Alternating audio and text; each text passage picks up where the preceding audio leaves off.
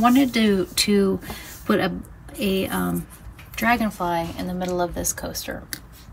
So what I did was, actually my sister sent me this outline of a dragonfly. So all I did was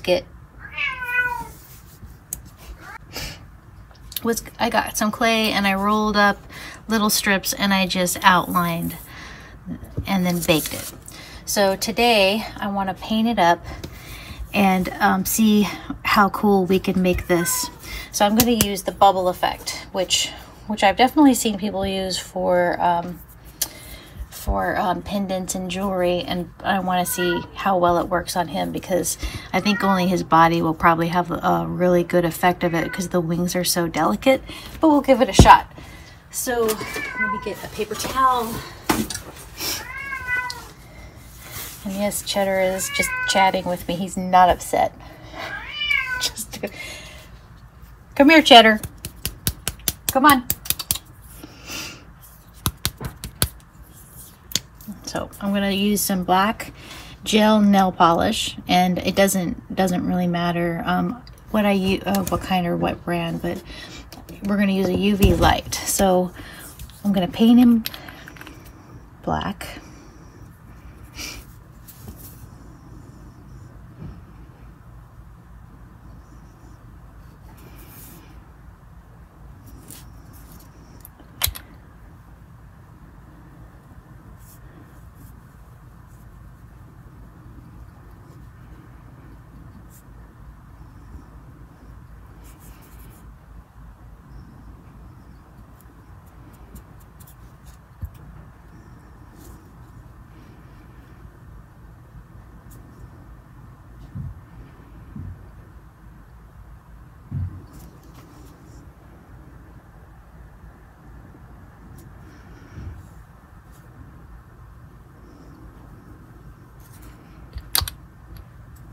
Oops.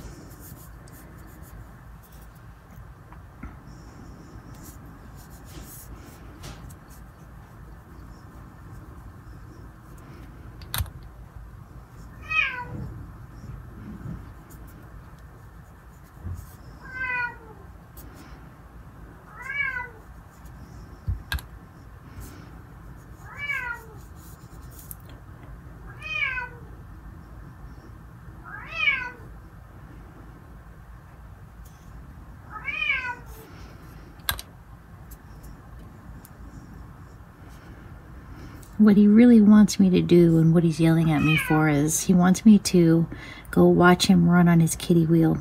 He's extremely excited because I'm home from work. So he comes out here and yells at me until I go watch him on his wheel. He's just a show off. And so he's telling me that right now. Come get me, or come watch me.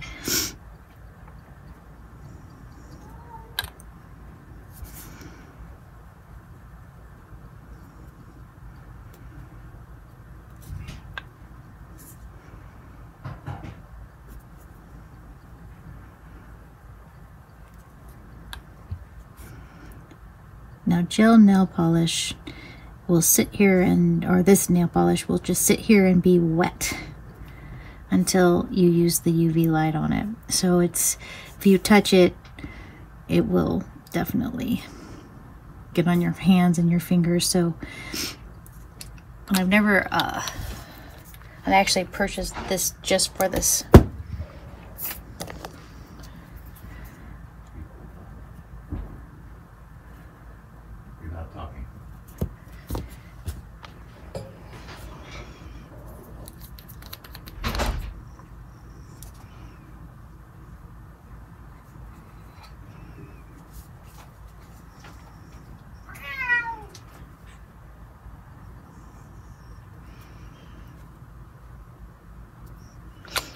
Okay, so the next step is I got this little plastic container, and I put a little bit of water in it, like a tiny bit of water at the bottom, and some dish soap. And what we're going to do is we're going to shake this up until there's a lot of bubbles in it.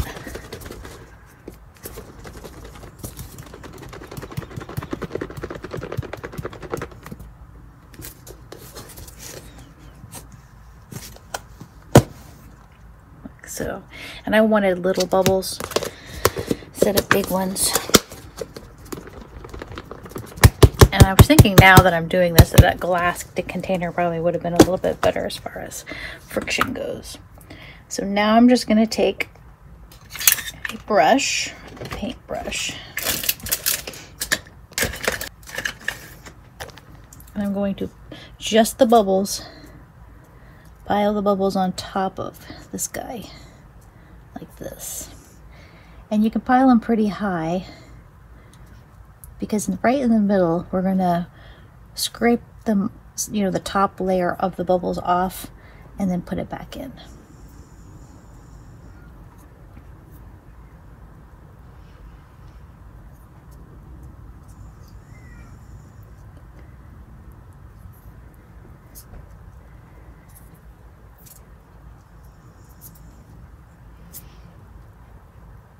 So I guess you could probably use your finger. I just didn't want to get the gel nail polish on my finger.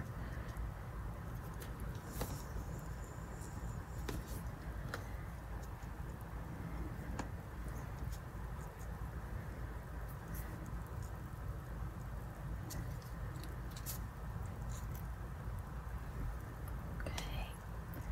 Now I'm going to set the timer on this.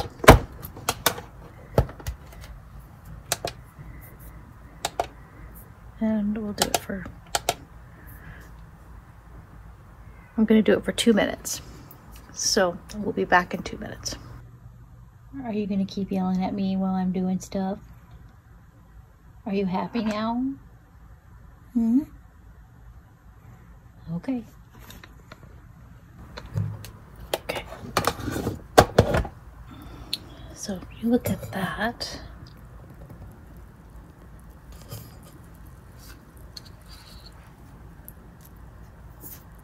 I'm going to, you can see that how the bubbles reacted on him. It's kind of a cool, very cool effect. And then there's a couple spots, so when you get it to where there's some spots, all you do is you reapply your black and put the bubbles on and stick him back under. So I am going to, once I do that, right now I'm gonna paint up the little spots that got missed, and then I'm going to go ahead and do bubbles again. And then after I'm done with that, I'm going to do a fast motion on, I'm gonna paint him, and then I will resume the coaster. So, but I wanted to kind of stop and kind of talk you through what I was doing here, because I think it might look confusing if I was putting soap bubbles on a bug.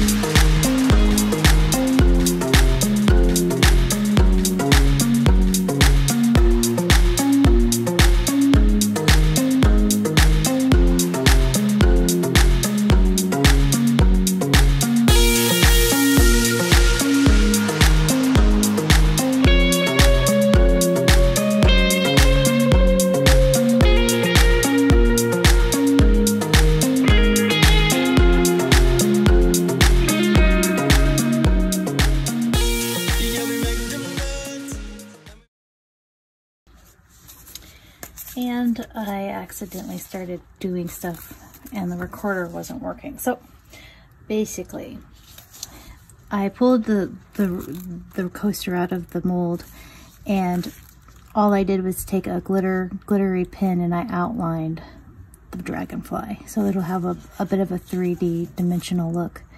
And now my plan is to put a clear coat on top of this, and as you can see, I actually sanded down the edges. So one of my favorite parts about doing a coaster is when I put the clear coat on after I've sanded down the edges, because it makes such a beautiful difference in how the coaster looks. So today I'm going to get this guy ready, and then we will put a clear coat on, and then after that it should be done, because I wasn't going to do the sanding of the whole thing, just to keep it a bit thin.